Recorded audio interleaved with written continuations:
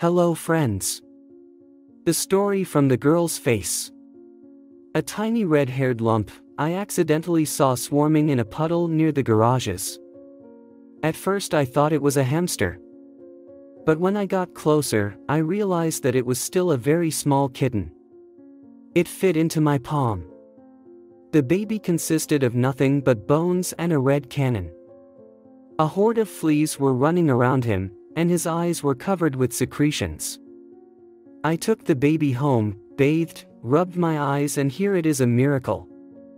The kitten itself has not eaten yet. Apparently it was only recently taken away from the cat. Calcivirosis was also found in the mouth. I fed her with a syringe and started treating the baby. She gave him the name William, like a prince. The kitten began to gradually eat away, but after a while he had a worm infestation. The temperature dropped to 34 degrees, he just lay there and did not get up. The pancreas suffered, and began to treat the baby again. But they also coped with this. Most likely, a difficult childhood affected, the baby has a poor immune system. He had to treat his snot for many months. Also, due to reduced immunity, the kitten has lichen. Treatment again.